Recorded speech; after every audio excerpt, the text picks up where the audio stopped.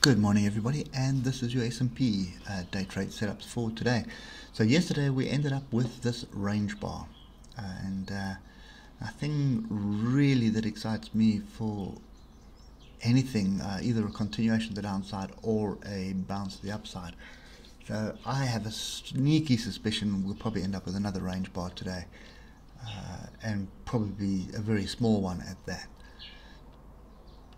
Okay, so the key level, there are a few key levels here. So I just want to highlight where we're getting them from. You can see there's my inside tails there. Okay, and you can see it was rejected here as well. And this one here is off this previous swing high here.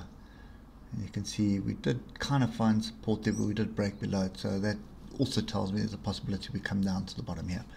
Okay, so just bear that in mind. I just want to highlight the weekly at the moment.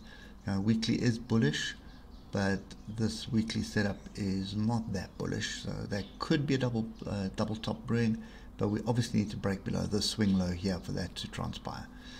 Okay, and then we've also got a little bit of, well, not a little bit, quite a bit of weekly support, a little bit lower, and that's at 32.11. Okay, anyway, just keep that picture in your mind. We are trending up, but definitely could be moving into a much bigger range at the moment. We'll have to wait and see what happens with the close of next week. Anyway, let's get down to levels that we're interested in, and that's the 3-hour. So we had some good results come through, which drove the market up, and then after the market closed and our FANG stocks released their results, which weren't too bad. There's just some statements that they made, and that put some of the market into a bit of a tailspin, and they immediately sold some of those stocks off. Anyway, the net story of that is a big down, big up, big down, big confusion. So I think this trend line, this triangle that we've got drawn, is probably going to hold. If it doesn't hold, I would expect us to find some support at 32.39 or alternatively 32.11 and just form a bigger range. So the trend is down, but I think the important thing to understand about this trend is it's gone parabolic. In other words, it's just got steeper and steeper and steeper as time has gone on. Okay, so you can see first trend line, second trend line, third trend line. You can see how it's going parabolic, and we have broken above this last trend line, and now we're hovering on it at the moment. Okay, so if we just get down to the hour, you'll see that a little bit clearer. But that trend line can just be tidied up a bit. There we go.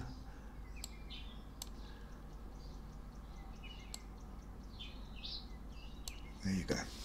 Okay, so that's kind of the situation at the moment. So the fact that we've broken this trend line and we're now sort of going into a range, I suspect we're just going to be ranging anyway, to be honest. So just get rid of this noise. I really suspect we're going to be ranging now, and you probably find that that's the kind of range we're going to get into. If we do break above this, then I expect us to go a little bit higher. If we do break below, then obviously we're looking for levels to get onto, and the first one is going to be this here, which is 32.30. But if you just look at the 8-hour, look at the tail to downside, tail to the upside, that is confusion. So pretty much going to be sitting on the sidelines. There's nothing that I've seen in the charts at the moment that's exciting me. I think there's a lot of sideways price action at the moment, and if we even get to the 15-minute, I mean, look at this inside bar, massive engulfing bar on the 15, good structure for a long. But what I don't like about this kind of stuff is that's a 230-point bar. So one 15-minute bar moves 0.7%, which is just insane. I mean, that's just the highlight of volatility. We're really hard, and you think everybody would have been thinking, that's it, we've got a bottom here, and then immediately sells off after hours with low volume. So, whatever you want to say, at the moment this is sideways. I'm staying out of it. Okay, So watch these levels. If you are going to trade the downside, be very cautious. Keep those tight. Those stops really tight. Find a decent level for a stop area and stick to it. And take your profit early, because I suspect you're going to get big bounces off these levels at the moment. There's going to be a lot of value hunters at the moment. So just pay attention to that.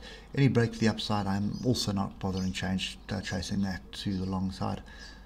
I want to wait for Tuesday. Once Tuesday's over, elections are done, then we'll get back onto the markets and we'll take it from there. But for now, I'm sitting on my hands and just going to watch this puppet show. Anyway, hope it helps, and we'll catch up with you later. Cheers for now.